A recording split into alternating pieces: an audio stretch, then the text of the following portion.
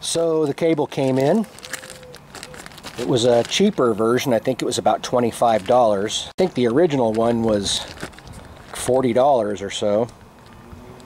But you can see it has both cables and this mechanism here. And the part number I used is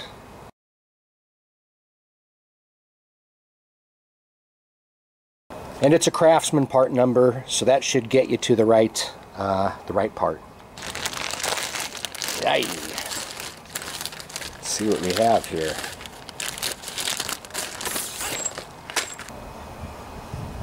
Alrighty then. Looks like that fell out. That goes in here. And I'm pretty sure this goes like this. See what I did there? Believe it or not, this cable replacement is not too tough to do. Now you can see I'm completely missing the parts of the cable here. So it's a dual cable setup you see here, but both cables come together and they attach at one point here on the stop lever. Basically, one of the cables goes to your stop lever here and the other goes down to this little mechanism for the bag. So to take the bracket off here, I'm basically just going to wedge a screwdriver in and pop it off. So then the cables go through here. Not quite sure how to deal with this little piece. It looks like it'll come off there.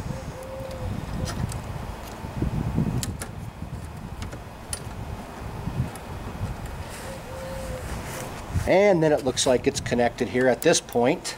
Just a push-in plastic piece, which you can reuse. And we have another cable guide down here.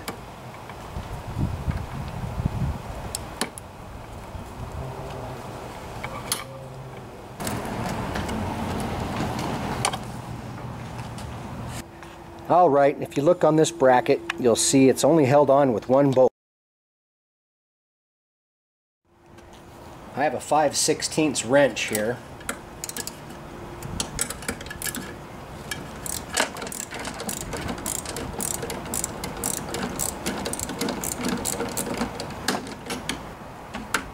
Got to hold this bracket in place to be able to loosen up this screw all the way. But basically you just take out this one screw and this whole piece comes off. So you can see that's where the screw goes in, and there's a pin right here that fits in a hole. That's why it only needs one bolt to hold it on. Alright, so we're completely disconnected with the old one here.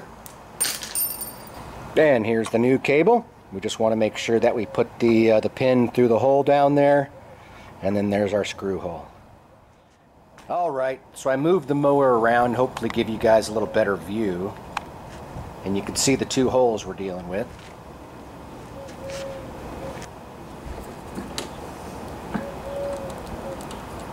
Just like that.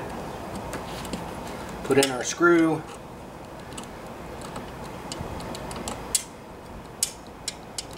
I think it's a self-tapping screw, so you've got to kind of be careful when you thread it in.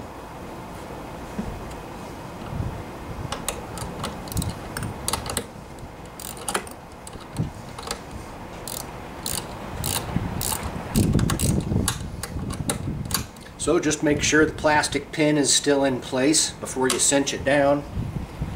Now remember, you're just cinching this metal screw down into this plastic piece, so this thing will strip out in a second.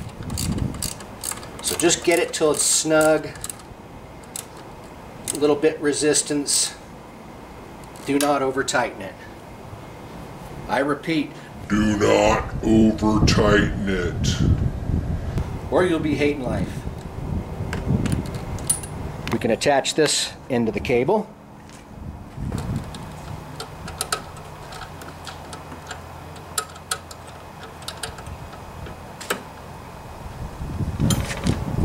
So it looks like they're doing us a little different on this bracket. The cables can come out unlike the old one. And there's no pin to go through here, so you'll have to find a bolt to put in there. And then, as I was saying, on this end, this loop has to be over this like that. And then it just goes into place like so. But this is the last piece you want to put in. Alright, so let me find a bolt for this. So if you want to know what this piece actually does, I'll tell you. It's kind of a stupid design.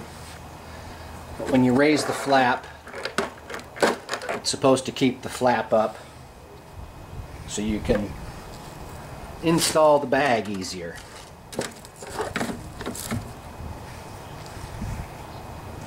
And then to lower the flap, you just push this down and it automatically closes.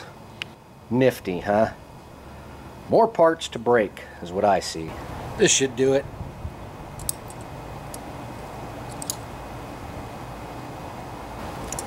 Gotta make sure these cables stay in place.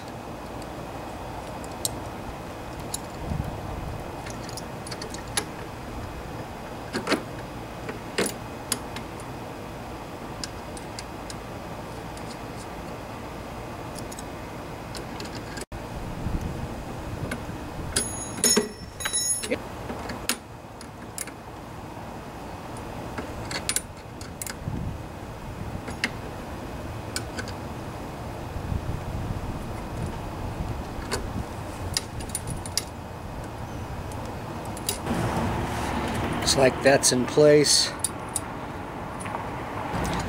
Make sure that's through the loop there. To take off this stop lever, you can just squish it and it comes out, see? So it's really easy to install this cable. You just take out this side of the stop lever.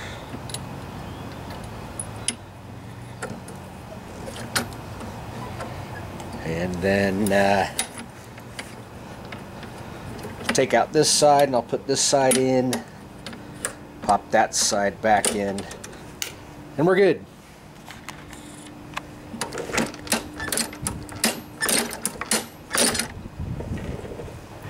And take a look at the flap. You can see it goes down just like it's supposed to. Let's see if this baby runs.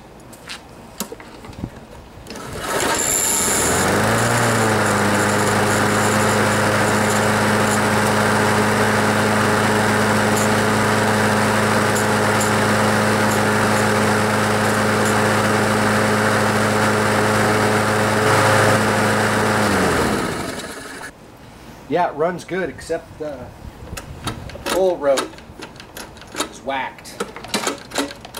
Won't pull back in. Damn. Always something.